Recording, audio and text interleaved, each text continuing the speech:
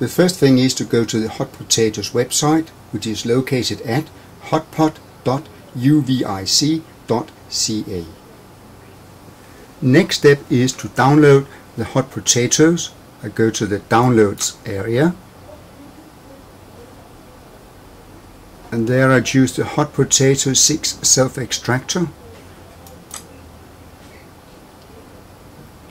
I have to save it. I want to save it in my download folder. I'll make a directory called Hot Potatoes.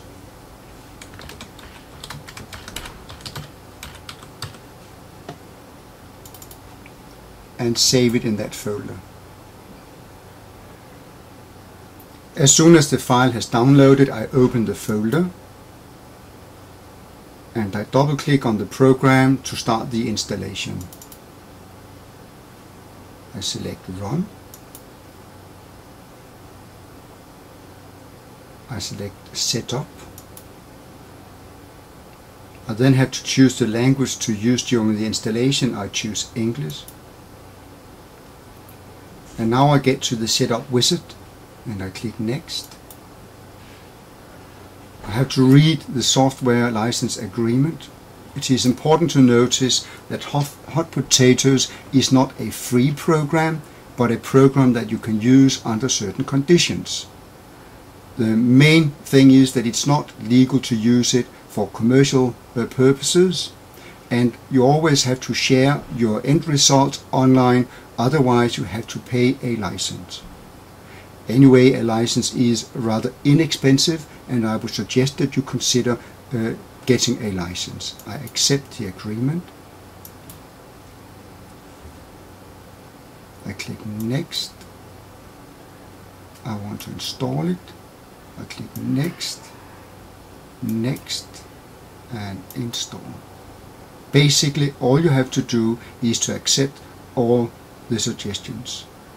And now it's ready to launch. Before I launch it for the first time, I can choose the interface. It has a lot of different options: Albanian, Catalan, German, Spanish, Estonian, Finnish, French, etc. But I decide to use the English interface. To register and open the program, I go to the menu where it says Help. I click on Register. If I have a username, I would type it in now and I would paste in the key. Otherwise, I click on the button called Get a Key. It will now go to the Hot Potatoes website where I can apply for a registration key. My first step is to read the license terms.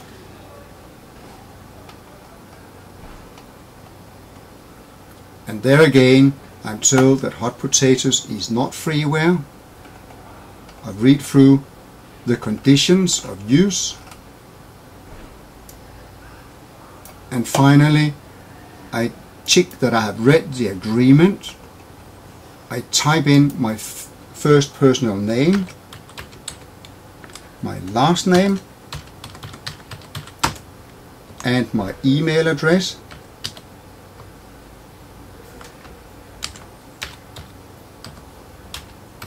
ka@ots.dk.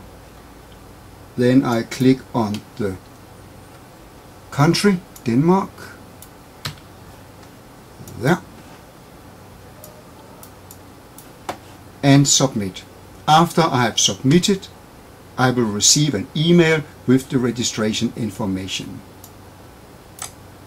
I've just read the email and I now know that my username is Kent Andersen and the key K. That's all there is to it. Registration completed. I now have 5 different programs available. One that will create a close exercise with fill-in gaps, a quiz exercise, and the quiz has different options. You can have multiple choice quizzes or short answer quizzes. There is a crossword exercise, a mix sentence exercise where it will mix the words and a user will have to drag and drop the words in the correct sequence, and finally a match exercise which can be used for matching pictures with words or sentences with other sentences.